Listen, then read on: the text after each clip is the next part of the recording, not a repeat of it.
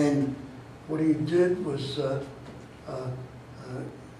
gave me 2 mutants that were niacin requiring, and I blocked in the pathway from tryptophan to niacin. It was known that tryptophan was a precursor to niacin in Neurospora.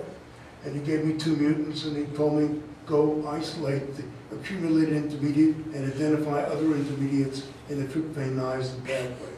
So we isolated and identified quinolinic acid, which is an intermediate, and also I isolated alpha and acetylkynurenine, which is a modified form of kynurenine, which is another intermediate.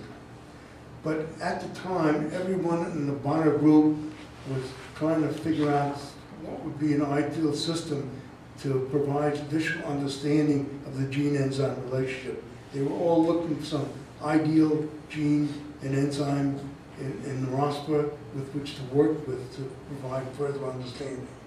And they convinced me as well. And in my last year as a graduate student, I started working with the only enzyme that was known in the tryptophan pathway. None of the enzymes were known in the niacin pathway. So I published 2 papers. I examined 2 mutants, existing mutants that were defective in the tryptophan desmolase of Neurospora, and I also put some effort into trying to purify this protein. Purifying the protein from Neurospora turned out to be very difficult. There was no known way of altering the regulation and increasing the production. And plasmids didn't even exist yet that were known. So I decided that, read the literature, and there were a few examples where using bacteria, one was able to grow a mutant on a limiting concentration of an intermediate and produce high levels of enzyme. So I began to look at tryptophan niacin relationship in E. coli and Bacillus subtilis, and these were isotope experiments where it essentially provided radioactive tryptophan and examined whether the niacin that was produced would be radioactive. And the shocking discovery was that that was not labeled, and that these 2 bacteria use different pathways than the pathway that's in the Neurospora. So although I attempted to find a suitable enzyme and pathway, this experiment failed. In the course of our studies, I did mutational studies, and if you isolated mutants of Neurospora that were blocked in the indole tryptophan reaction, they all were mutated in the same gene, tryptophan desmolase gene, which was then named tryptophan synthetase and then tryptophan synthase. And but if you take the mutant and you isolate revertants, the surprising finding is that their mutants are all over the place. They're not in the tryptophan desmolase gene. And so non-allelic suppressor genes affecting a single TD allele. So this was my involvement in a really basic question: how do you suppress a mutant? What sort of genes are involved? Also, it was obvious to me that in order to purify an inactive enzyme, you had to have some way of identifying. You could use an enzyme assay. So with a student of Dave Bonner, Sig Suskin, we developed antibodies against wild-type tryptophan synthase of Neurospora, and we showed that those antibodies would react with the mutant protein, so that we could then purify, identify the mutant protein. So this was the first use of antibodies to identify what we called a CRIM, cross-reacting material. And that was also an important contribution. Now, in 1954, I was offered a position as assistant professor in the microbiology department at Western Reserve Medical School, and I accepted that position.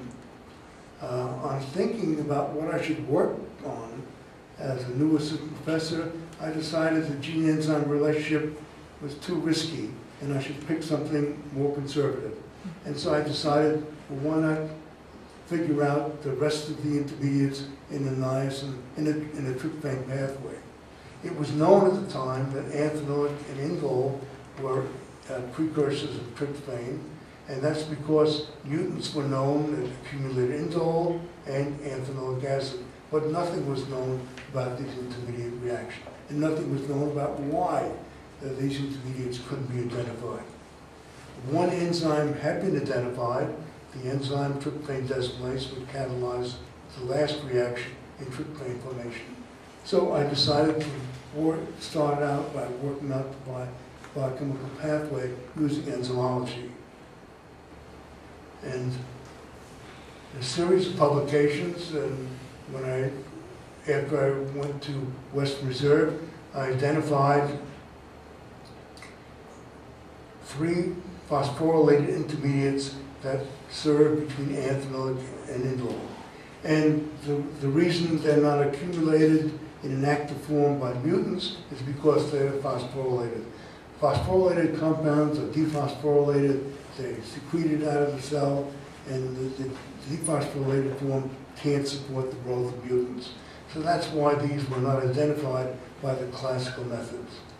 The one last step was identified by my good friend Frank Gibson in Australia. This is the precursor, prismic acid, and Frank showed that the prismic acid was the precursor of the other 2 aromatic amino acids, phenol and tyrosine, as well as PNPA. But this finding essentially said that tryptophan biosynthesis has to compete with the synthesis of 2 more common amino acids, phenol and tyrosine. That was a hint that regulation is going to be damn important. So our studies with E. coli also identified that there were 7 genetic regions involved in this pathway of tryptophan synthesis, and these are shown here, TRPA through TRPG. In 1958, I was offered a position at Stanford in the biology department, and essentially they were looking for somebody to replace Beadle and Tatum, who was working in Rossburg. They didn't know that most of my research interest was in bacteria. I didn't tell them about that. They also invited me to interview for a position in December, and in Cleveland in December, I hadn't seen the sun for 3 months. And when I came out here, it was a day like this. So I made a list of important considerations, but clearly weather went out. So I came to Stanford, and I occupied Tatum space, old space in the basement of Jordan Hall. And my first postdoc at Stanford was Irving Crawford. And I decided that tryptophan desmolase, that then called synthetase, would be, that's an enzyme, and so we could work on that. And so he characterized tryptophan synthetase of E. coli and showed that it consists of 2 protein components. But this was a major contribution, and we had picked this enzyme as an enzyme with which to study the gene-enzyme relationship.